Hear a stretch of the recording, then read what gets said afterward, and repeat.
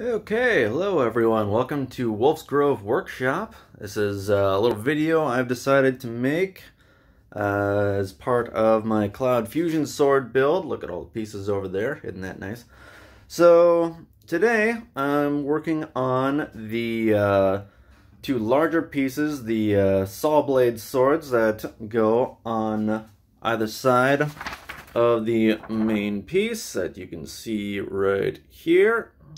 Now, as part of this, I have to sand down the edges here, but it's a hard thing to do when you don't know exactly where the center line is. So today I've decided to make a little jig that will help me find it every time. So we got this piece, which will serve as the body. We got these two things here, which will be the pegs, and we've got a little screw right here, which will go in the middle and create a nice deep line for me to find where that center line is. So let me just put this down here so you can see what I'm doing.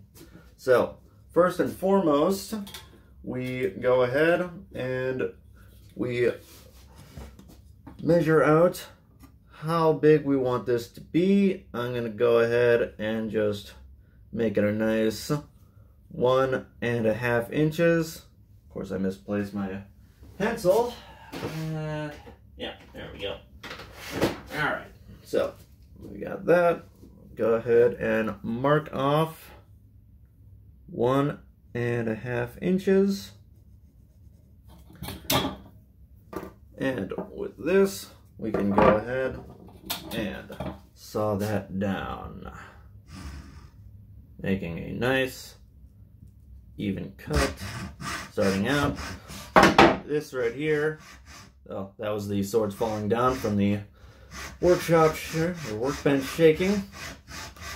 This is not exactly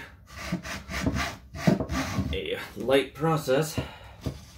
You can see not exactly a even cutting surface here, but going so like this, you can still get it to do what you want. Da, da, da, da, da. Yeah, there we go. Alright, break out the little extra piece there, and there we have it. Alright, so this uneven edge, I never like these, so I'm just going to grab some sandpaper real quick from my little area over here. There we go.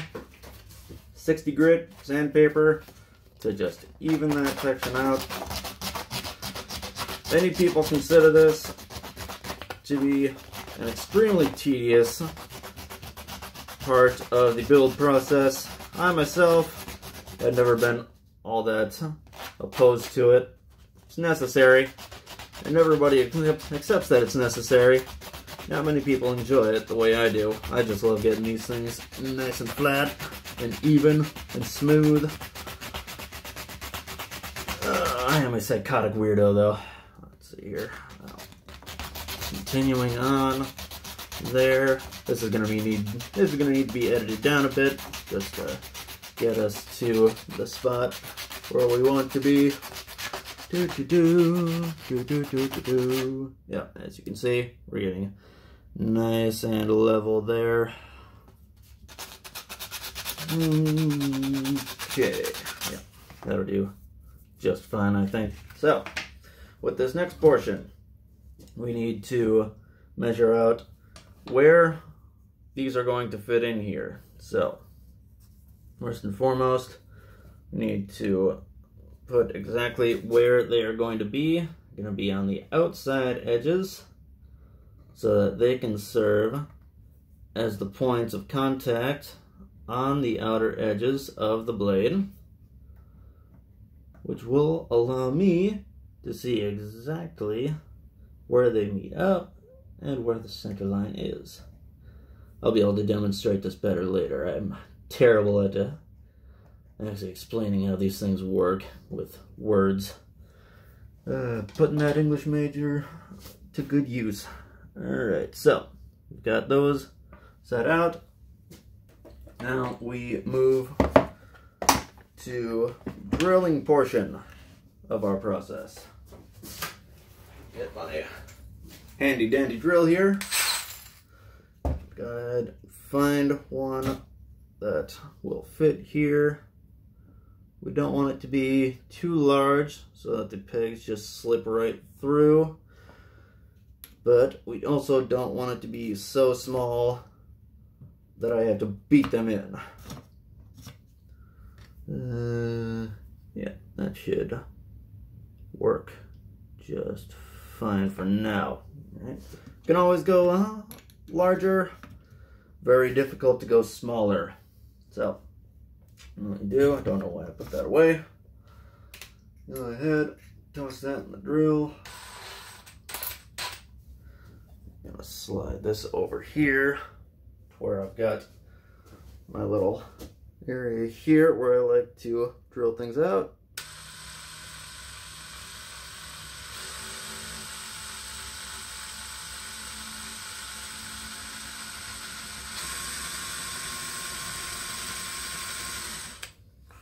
Whew.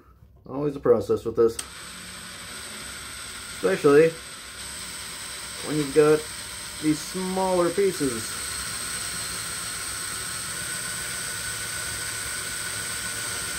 Come on, you. There we go. Whew. Yeah, we're getting there. A little further over than I initially planned, but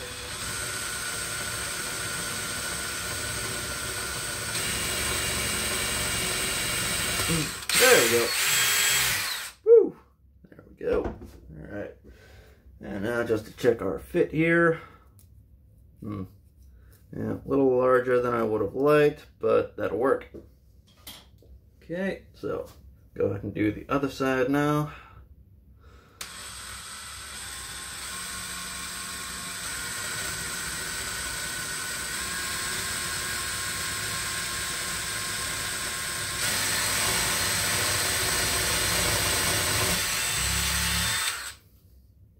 There we go. All right. So, nice thing about this is it really doesn't need to be cleaned up all that much. All you really got to do is make sure that the pegs can go through. Okay, so there we have it. Ta-da! Look at how nice that is. So, now that we got that cut out, or drilled out I should say, go ahead and mark off exactly how deep we want these to be. And then after picking up my scissors, just cut those off right about here. Come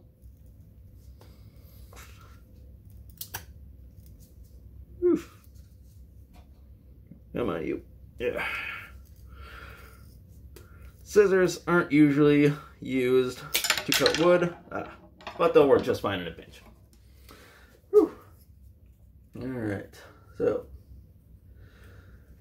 we got here the other one. Now you may be wondering right now, why did he have two dowels if he has one long enough to make both pegs out of? The answer is, I have no idea. This is my first video. Perhaps I'm a little nervous. No idea what I'm doing when it comes to making videos. There we go. Okay, so now that we've got those cut off I should say, those can just sit right on either side of whatever you're making. I will demonstrate like so. Yep. So, when it comes to the center line, come on, sit straight, sit straight, sit straight. That'll work. Okay, so comes to finding center line, you put this guy right here, and then you turn it. Make it right along wherever you're going.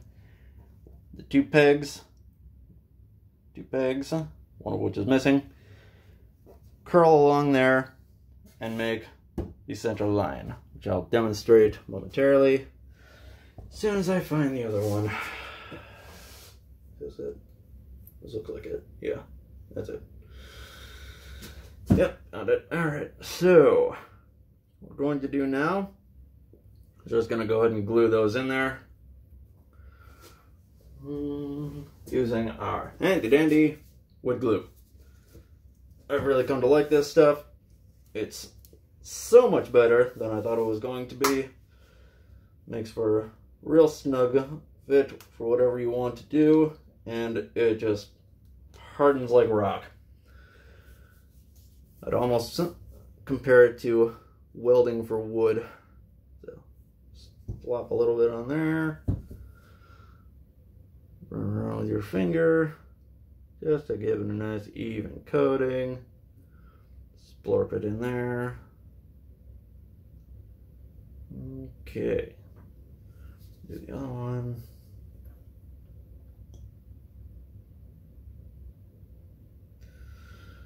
Yeah. If you're finding it difficult to see everything that I'm doing, it's simply because, as I said, I'm new to this. I do not know how videos are made. I'm not doing this all on my phone, believe it or not. So, video quality will not be 1000% amazing. So, we got those pegs glued in there right now. Just gonna set that on its back so it can sit nice and even. Okay, well, we come to this guy. So, the screw is gonna sit in the center of these two guys in order to make the center line. If you can see that. Yeah, there we go. So, curl these two guys and it makes the center line down the edge of the sword. And that is how you make a jig for finding the center line. I'm Aaron LaPaz. This is Wolf's Grove Workshop. Thank you.